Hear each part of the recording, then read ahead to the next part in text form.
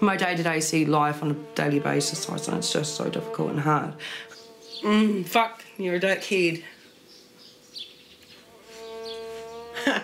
Scary fuck, can't happen and you got no idea.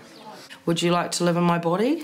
Can't get you sorry, you know. Sexy cunt, sorry, Sunsea, because I'm quite oftenly hurting myself, so I'm shit. I don't know, sorry if I can't, but chronic pain in my back, like quite often. It's just shit.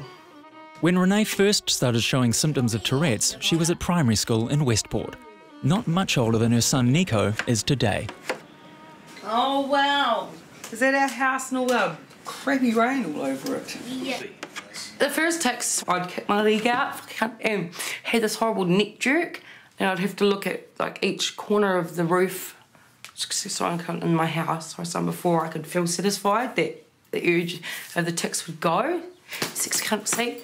Shut up, you're a fucking slut. Fuck you, bitch. Fuck you, cunt.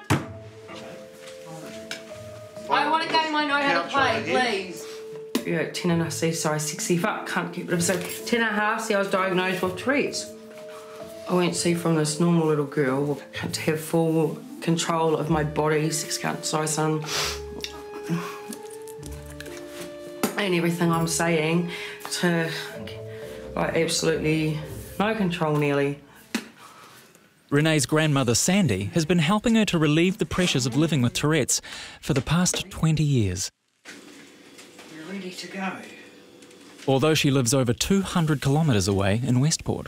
Every time I come, I have to clean it out because it's something she can't do. When she's fine, she's good. She can do most things. But when she's stressed, it gets worse.